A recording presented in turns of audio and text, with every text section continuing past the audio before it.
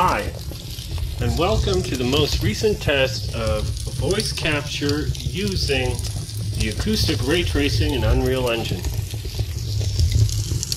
I will do my best to try to say the same thing both on a hard surface, such as this. This is concrete. Concrete. Hello! Hello! Now, as we move over to a softer surface like moss, moss.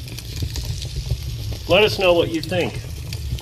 Is voice capture useful in video games to increase the level of immersion?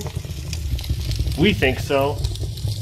And we'd like to nudge Epic Games and NVIDIA to make this integrated standard into the most recent branch of Unreal Engine. Thank you. Goodbye.